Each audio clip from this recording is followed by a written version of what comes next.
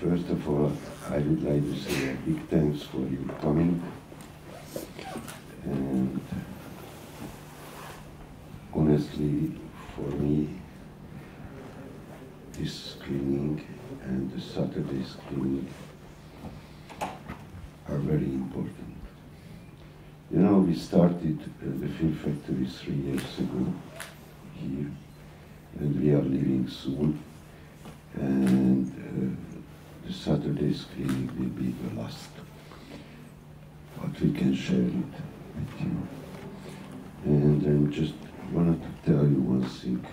First of all, really big thanks for all your support, for your sympathy, your warmth. And the other thing what I really want to say, I'm proud today two legendary guys are in Sarajevo. First, I would like to introduce our friend Apichatpong. He came from Thailand. From Paris. He is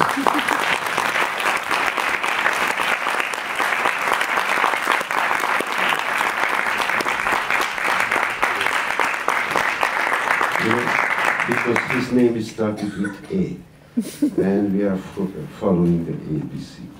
And the second is Carlos.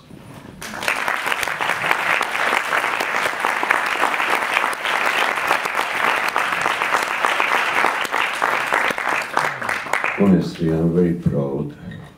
They give me their friendship, and I hope they got mine. Sure. And today, it will be a big film historical event, when the Q&A, the moderator of this Q&A will be Apichatpong.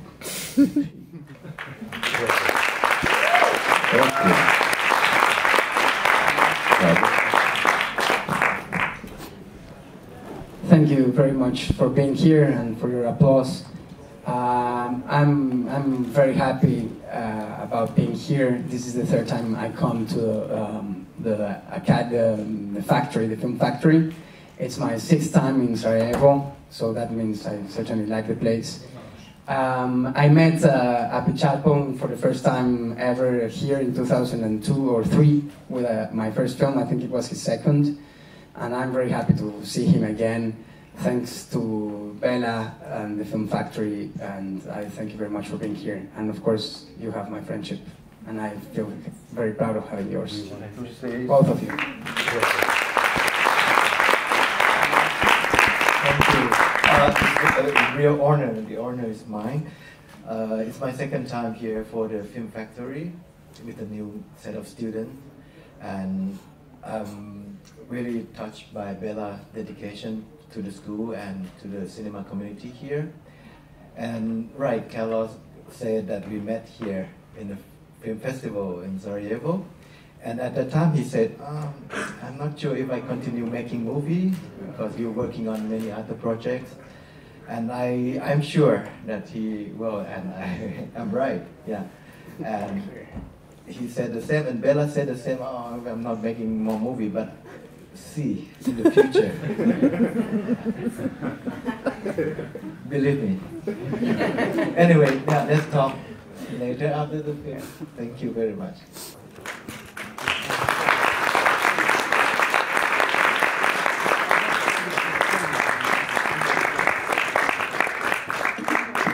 I think it's a movie that is hard to talk about, but it's not a movie that is difficult to watch for me. You know, you can throw any image to me and I'll be okay. Because it's such for me, it's a kinetic thing, and at the same time, I've been there in your house, so I look at it as kind of like a home movie. Also, the labor of love. You shot this movie after the house finished or during the making? It was just finished. Just finished. Yeah, we're finishing. Still certain things. Yeah, because you've been building this house by hand, by yourself. Yes, that's true. And it's almost like you're making a movie as as part of the process, like continue the building, now it's cinema after this architecture. So it's almost like you need a movie to complete this house for me. It's true. And it's so beautiful. I mean, it's your house and it's your dogs, your kids, no? Yeah. True. So for me, I've been there, so I know this background, and I had ride on this road, so it's a very emotional to me that oh, you can do this, that something so personal, but at the same time can share with the audience. Yeah. So I don't know, that's my impression. I can tell you that even though you're right, it is my house, my children, my dogs, and as you say, it's so personal. But at the same time, I can tell you that it's complete fiction, and most particularly the two main characters, what they go through, how they experience life, is something more of an observation of my own, of other things, rather than myself. I mean, it's not autobiographical in that sense.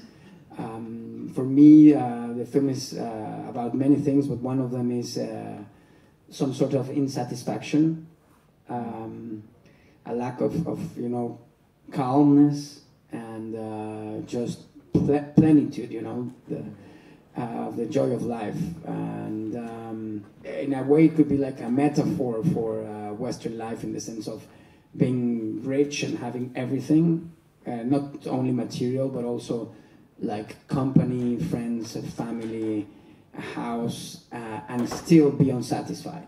So in that sense, I mean, and you come from the East, maybe you know what I'm talking about, but I'm talking about this like deep internal unsatisfaction,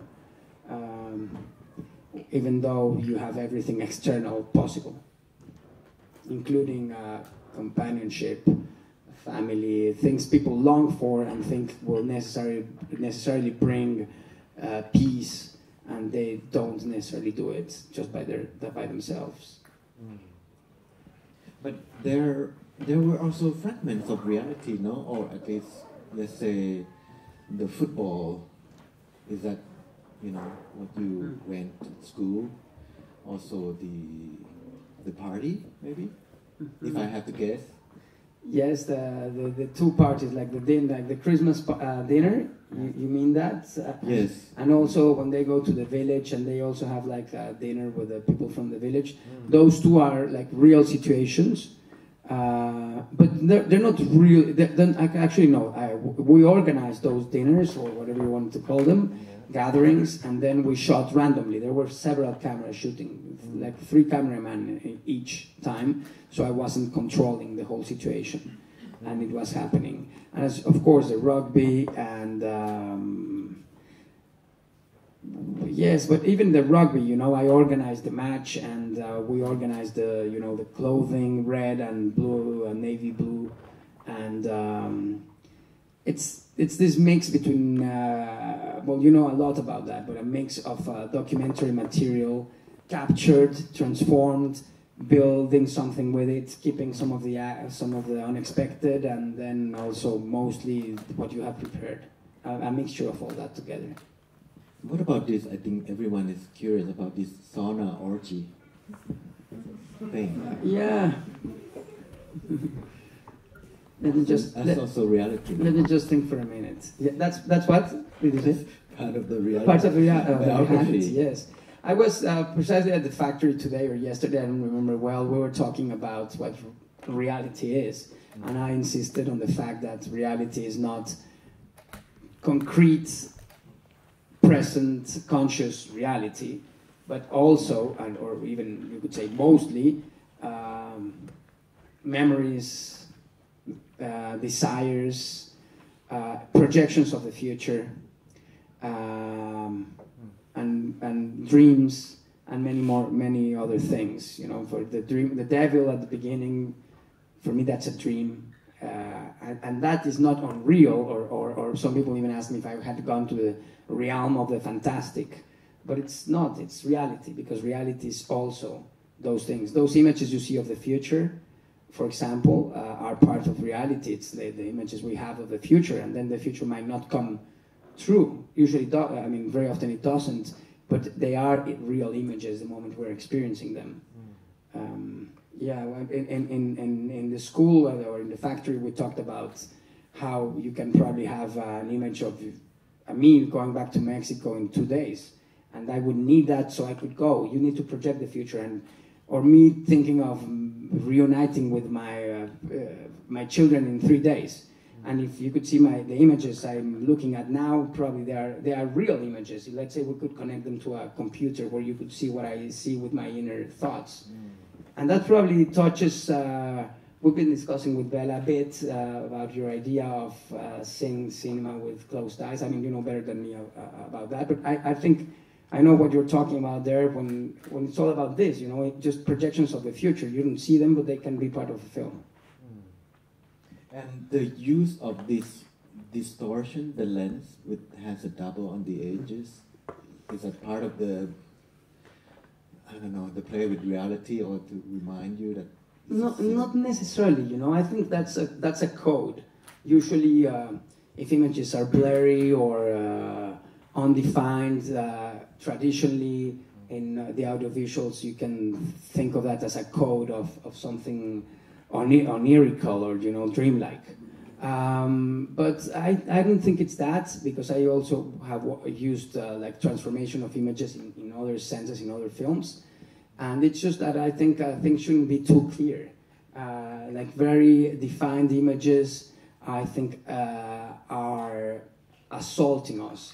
And they kidnap you while you watch them. They become everything. They take all your attention. And then, even though they are so powerful while you watch them, the rest of the senses are diminished.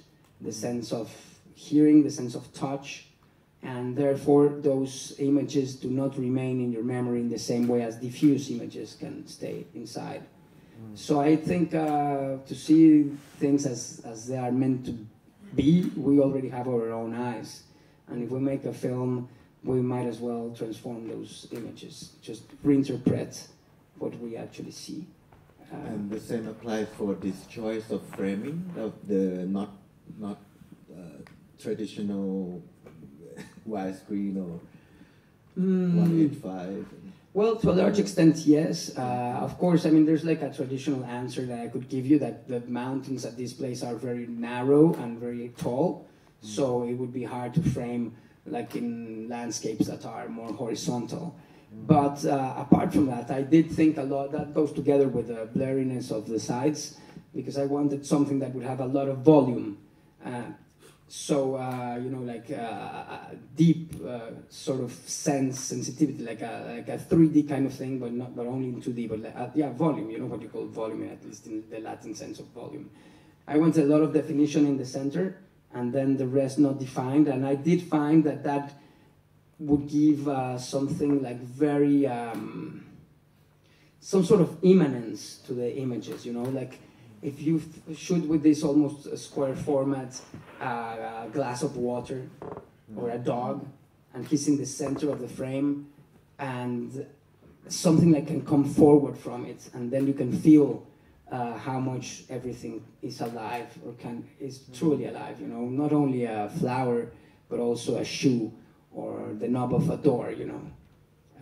I wanted to give that quality to things, and not just have things as tools so a story could be told, but rather to understand and realize that everything is alive. I mean, material objects as well. For me, I feel like it's keep reminding me of the large format camera, framing, and yeah.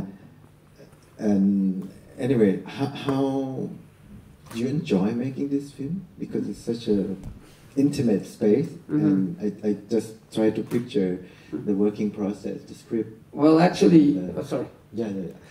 No, I was thinking about the enjoyment of making the film. I have always had the luck of really enjoying making films.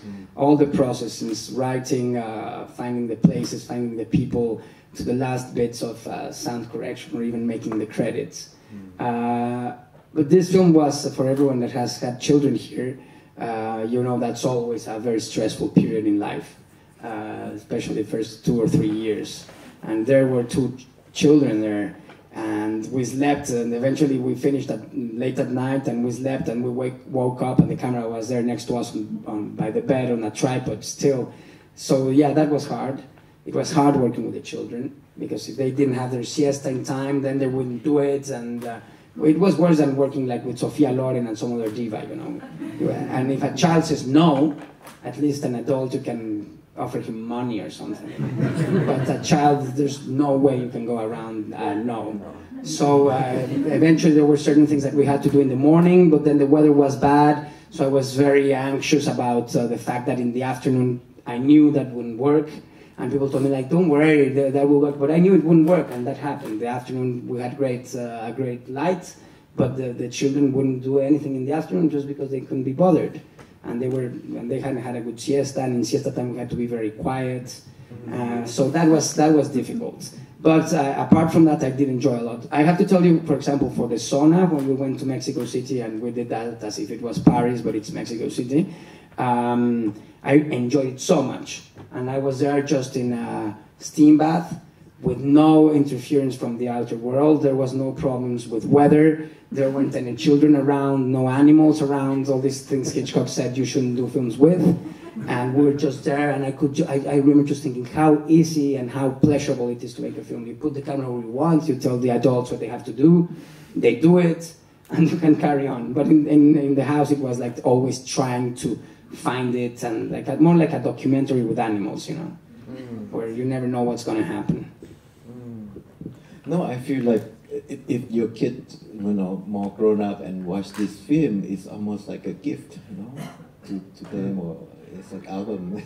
Sure, I do feel that too, I have to admit, yeah. I'm doing a new film now, and they're in the film again. Yeah. Now they're 6 and 8, and it has been lovely, and that will be beautiful too. But I think now they have their own consciousness and their own taste and their own ideas, and I think that will be the last. They will not want anymore. They will not want another film ever around them, which is great, because I think almost every job. No, not almost. I think every job in life is wonderful, but acting is probably the only one I wouldn't suggest to my children. And now they have been vaccinated. They don't want to be near a camera ever again. You never know. But No, you never know. No, you never know. How scripted were the children's performances? How much did you have in the script, and how much did you improvise, and how did you go about directing them?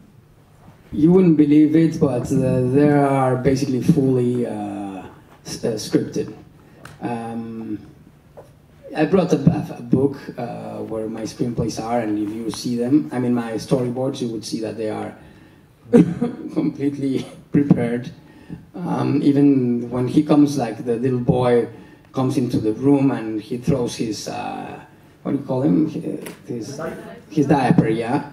You remember that? It looks like really natural, but he did it like 3 times or 4 times, 4 takes, and every time he threw the diaper. And that goes for him, who was 3 years old, and Ruth was 18 months old. And for example, when we did the beginning and she had to say cows and all this and follow the camera, she did it as I asked her to. And basically all of the dialogues they say, we managed to make them say them. It's all scripted, basically. How did you manage to make them do all of it? A lot of repeating, or? Well, firstly, I think it's, I don't want to tell you how to educate children or anything, but I think it's pretty much about treating children as individuals, not as dumb babies, you know, which is what so many people do. So I asked them to do the things, and they knew, they could understand. And even Eleazar, the boy, helped me with his sister at certain points, and I asked him to help me, and he would talk with her, and yeah, I don't know how it happens, to be honest. But basically, I just told them what I wanted and what was needed, and they cooperated. What about the new film that you're making with them? Are they That was harder. harder, no? With them, that was harder because now, of course, they have their own taste, and there's moments when they want to play, and they want to take my directions, you know. So eventually, this time it was like, I will only do it twice, Dad. So you better get it right the first time. And then there was a need for a third, and it was very difficult. We had to go apart and talk again, as if you were working with a huge diva. Really, but it was very nice, very pleasurable, and I love being near my family, so that's why I do films with them too. That's one of the reasons. Well, the main reason probably. Can you share a bit about the new film or no? To be honest, not much, but not because I am like, I don't think that's bad luck or anything. But usually I just think that making a film requires so much energy that if you start talking about it, it like you ruin part of your engine, don't you? Doesn't it happen to you? That's why. I always stop. Oh, you do? Oh, okay. Well, each one of us is different then. I personally, like, like all the, for example, pitching or talking with a producer about it, and or just sharing with other people, like the screenplay, what things are gonna happen. All that for me is like it can kill my need to make the film. So I mean, yeah, basically I can tell you that it's a love story of a family that live in the countryside in a bullfighting state, and they raise bulls, and the guy's a poet, and they have some trouble, but also some beautiful moments, and they're struggling. I've got a question about Neil Young's song. You have rights or? Yeah, you know, with things that relate to Canada and the US, you better have rights. Otherwise, yeah, I did write directly to Neil Young because I knew if I went through his agents, they would try to get all the money out of my pocket.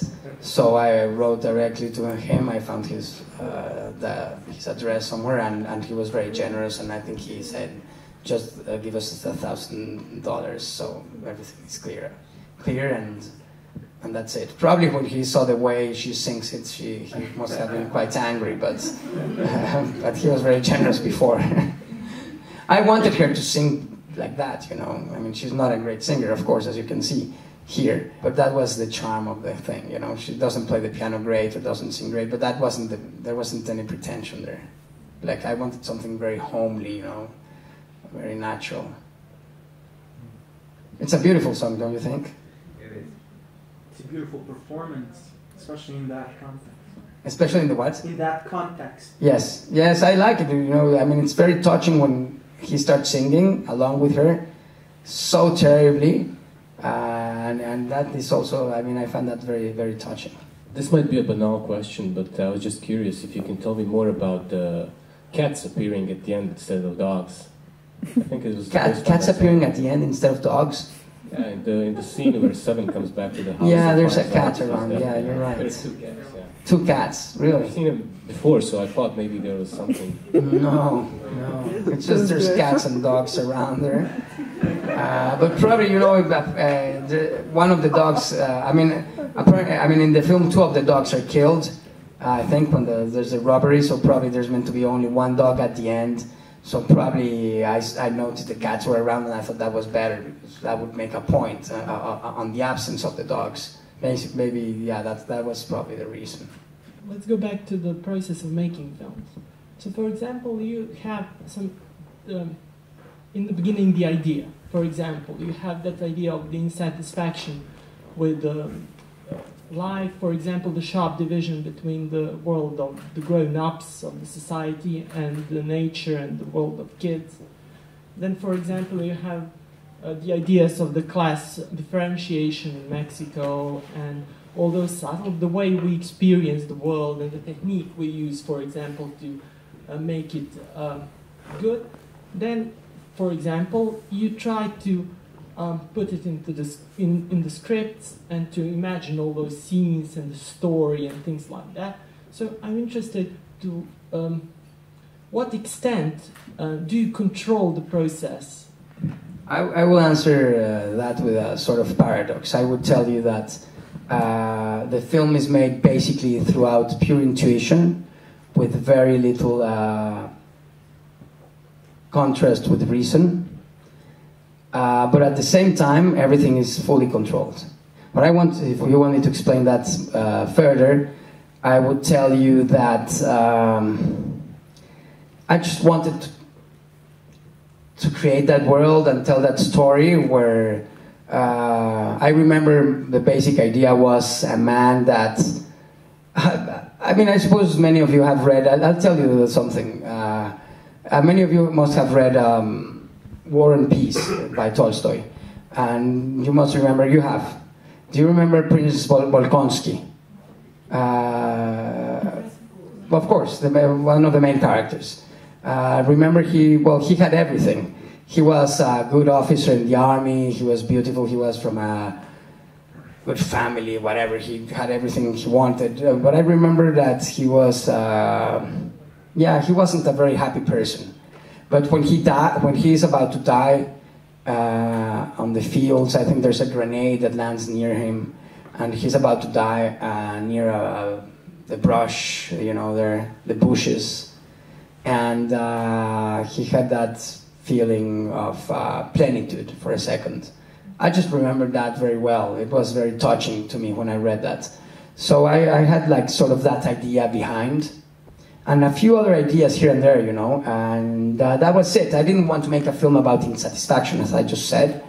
That came only afterwards. It was only the intuition, but of course when I was choosing the characters, for example, the people that play the roles, I saw some more luminous people. And then I thought, no, I want them more like that, like the ones here in the film, that are pretty, I mean, I don't want to be like, say negative things about them, but what's the word? Mediocre is like too negative, but just very standard, They're not very passionate people. Though they're actually quite dull in different ways. And all that, I just felt it while I was preparing the film. So everything mechanically is very prepared, the shots, how they're dressed, what's happening, but all the rest of the decisions are just taken by intuition.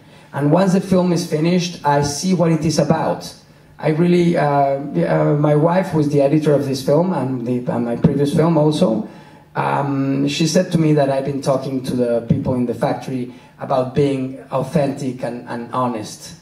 And she says, because she's also a filmmaker and she's going to do a film soon, that can be very difficult to define at a certain point, because she says that to be honest in the sense, or authentic, you need to have a lot of self-confidence too, and that's not so easy.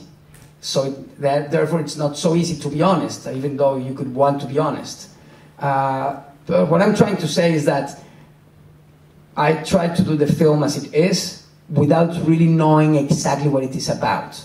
And in Q&As and interviews afterwards, I learn a lot about what I have done and why. I really don't need to know. And I didn't know much. And I don't know why of course now I know why the rugby was there, but when I wrote it, I didn't know. I wrote the whole film in 2 days, in automatic writing, almost. But I'm not like saying it just came out of the blue like that. I did feel the film for a year or so. But certain things, but I didn't know what would happen. I don't know what the film is about. I never think like big concepts, like I'm going to do a film about solitude, for example, or insatisfaction. No, I want to do a film about a family, and have that thing in the persona, have a few things here and there, certain central engines, like maybe that little treason about from Siete, that the betrayal, but also that could be justified within a whole thing. And for example, the class difference, I have never thought of making a point of class differences in Mexico. I just have a duty of being loyal to reality, and that happens to be the reality there. So I just want to be loyal to that. Api, how do you feel, because you are so different from, because just let me give you a little digression. Me being a Mexican, I am, in the end, well, Mexico was made by the European conquest, of course, or destruction of the American indigenous people. So we are really Westerners in our thoughts. Some of the Mexicans, maybe half, and you are different. But I also think a lot of those things, like the dreams and the things that are not physically present in front of us, and these projections of the future and all that. How do you feel about that when you see a a film like this? Do you feel it's like, how do you feel about those things? No, I have particularly fondness of Mexico. I went there. Of course, I have gallery there, and somehow the people and the relationship with spirit and death in particular is really striking. And somehow, of course, I cannot help, compare with my background. Yeah. So I don't know. I just feel a little part of home in there, or even memory, and the greens, So I don't know. I feel so, I don't know, at ease with this, and feel that it's not foreign. It's not, it's, I don't know. But if you would think of a European film and then mostly what you do, this would be something a little in between, or more Western, or closer to what you. What do you mean? This kind of, the feelings when you see a film like this, do you feel like a Western film or not really? Or I mean, maybe that concept is absurd. I know a Western film. I mean, I don't know what that is. No, it's your film. Exactly. I know. But even people in Mexico tell me, "Oh, you do this European cinema," and I also don't understand exactly what that is. But oh, I know what you mean. Even in Mexico, they tell me that. No, I don't listen. It's just absurd classification. Yes, and yeah. But by the way, I love the headless man. But I don't. How did you do that? I mean, the head is okay. You can make, but he lays really still. Yes. With the red, it's really non-moving thing. Like. Yes. But that's the man there. Yes, no, but it's a very pertinent question, because I precisely again at the factory I've been telling them that we tend to think like, oh, we do it in digital, and that really doesn't mean anything. You have to think how to do it. You've made some visual effects too, and you have to think about how you get around them. Basically, there, he falls on the ground, and as you say, he would have breathed, and therefore he would move. So we did rotoscope him, to separate him, so we would fix him, so the body wouldn't move. Rotoscope. Yeah, for him. But I remember also the head, when it comes apart. I remember the visual effects guys that wanted to do the blood like with liquid, like a program to make liquid, and I thought that was absurd. And I remember I said, just in case, let's have that hose that we had with a tank that we would pressure on red water, where water painted red, and it just came up and down, and they said that's useless, and then in the end that was better. I mean, some real things are so much better than programs to make liquid, and so we had this water, and we filmed it right there, like holding the hose like that with the hands, but against the sky, so that was easy to rotoscopy as well. So all the blood coming off from his veins is really coming off a hose. I think the most maybe pleasurable film to make are those horror films. No, it maybe looks scary to the audience, but the making of it is fun. I think they have a lot of fun with people doing those things. Yeah, it's much more difficult. You have less fun like observing little things, no? It's sometimes harder. After all these questions about decisions and technique, and you letting us know that your choices are purposeful, can you tell us what the film is about and what you are about? And can you tell us what is this intellectual itch that you're trying to scratch in these films? Where do you start? What bothers you as a filmmaker? The question is why, yeah. Why make that? Why what is make this such about? a film? Yeah. If you answer any of them, you will answer all of them. Exactly. I have thought of that, of course, many times. I mean, why bother doing this? And the only, as I told you, I only learn afterwards. So when I have to ask myself those questions, or when I'm asked, I don't think of those things beforehand. But I think it's, and I would love to know why Béla or Apichatpong do things too. But for me, I have really tried to solve that mystery, and the mystery of why. And it's basically because I want to share. something with others. Not even communicate anything in particular. I'm not communicating anything in particular. That would be like doing propaganda or advertisement. I'm not trying to communicate any particular idea to any of you. But I want to share, probably it's exactly for the same reason for which you would say, if I ask you, why do you talk to the person, to your friend when you're walking by on the street? Why do you tell her or him, look at the sky? Or see that tree, it's so beautiful. Or, I don't know, whatever, it's cold. Why do you say to someone it's cold? She knows it's cold, and you know it's cold, and why do you say it's cold? Or I'm cold, I'm freezing. Because we all belong to the same species, and it happens that we are gregarious, and we need each other to see ourselves in the mirrors who we all are for each other, I suppose. That sounds like abstract, or I don't know, but it's essential. That is the reason. And what am I communicating, or why am I? It's not even.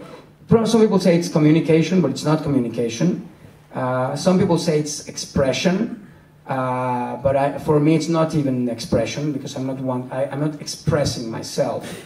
I'm responding to a need to see others and to see myself, and just to share. It's sharing, really. That's why probably I hate so much what I call unilateral cinema, which is basically all of what we call Hollywood, which is not only produced in Hollywood but all over the world, which is the cinema that tells you what to think, what to feel at every single moment, and doesn't leave any space for you as a viewer. There, someone is pressing on the buttons all the time, telling you exactly how to feel, and I don't like that. I get really bored, and I find that annoying. I want something to be presented. I believe very, very much in the idea of presentation rather than representation, or of course entertainment. I want to present certain things that I have felt, which are not very clear, and share them with others. That's what it's all about. And then once something is presented, then what I feel, or what this is all about, is really irrelevant. People think that that's like the filmmaker being a little of a clown, you know, like, what is this? Oh, what you want, not what I think. But no, and people ask me, no, but what do you really think? And people think like I'm keeping the secret, you know. And the truth is that what I really think is really, really irrelevant. No, not irrelevant. It is as relevant as any of yours opinion. Can you say that? No, as the opinion of any of you. It's as relevant as that. You know, it's like some guy does something, and then people think, let's say psychologists try to say, why did he do this or that? You know, he robbed a bank, and why did he do it? And you try to make a theory rather on why he did this. And then you probably are there at the bench of the accused, and you think, no, that guy is saying some nonsense, but then another guy says something, and you think, yeah, that's true, and I hadn't even thought of that. But he's really giving some good arguments, some good thinking of the reasons behind. I believe in this intuition that doesn't have to check with reason what it is doing. I think when reason is there in front of the carriage, then, sorry for the guys in the factory, but I said this a few days ago, reason is the objective way of communicating among us. It's the neutral ground. It is the minimal common denominator. So I don't want any of that. I want to leave reason behind. What I want is to bring the individual forward. So that individual subjectively is exposed, so he can share himself with others. Like you could see into somebody else's soul, or brain if you want, or images or feelings. That's what I try to do. Like I would let you connect a device so you could see inside me, and me too, because I don't see it inside me so clearly, of course. Then later maybe we could record it and I could see it as well. I would be interested. Some people think that's boring, and that's what's the whole point of showing someone? But I think that's wonderful, just to share who we are and what we feel and how we think. And that has to be, again, not very well defined, because in the end, nothing is really defined. Life is, and will always be, until the end of life, of the world, mysterious. We'll never know exactly what it is all about. I think that's the kind of good ending for tonight. We don't know what it's all about. Yes. We don't need to know. We don't know, but we don't Yeah. need to know. That's a terrible thing, the need to know. Yeah. Knowing is something else. It's not. People, we tend to think that if by reason we understand, then we know. And that's a terrible mistake. Knowing is not reasoning something. It's only thinking you know. I think whatever make us, our heart beats a little faster, make our curiosity peak, and that's worth it. Yeah. So thank you for this dream. Wonderful.